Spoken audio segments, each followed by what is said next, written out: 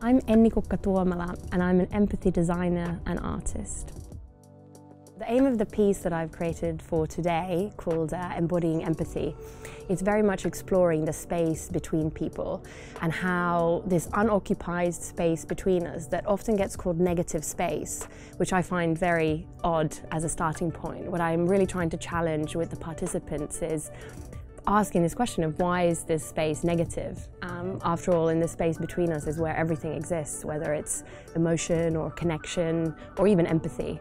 And together we want to challenge to see if this space could be a positive space. This very abstract concept of the space between us, or the very abstract concept of empathy, I'm aiming to make it more visible, more tangible, something that you can actually touch and interact with.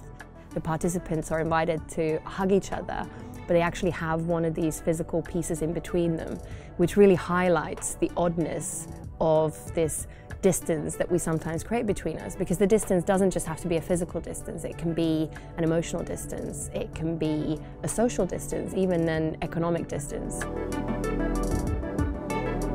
People are always very interested in talking about empathy, but I think there's very little discussion about what it actually means in practice, what it means in our daily lives.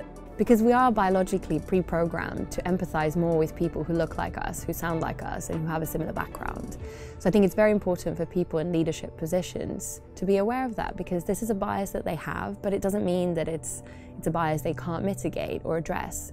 So really considering how they empathize and who they empathize with is, I think, crucial.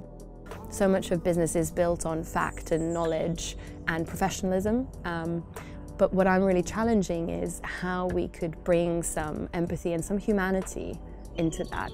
Because ultimately empathy helps us build better, stronger, more equal connections and more equal communities. This distance that we have between us and other people really affects our interactions and how we sort of get through our lives, both professionally and personally.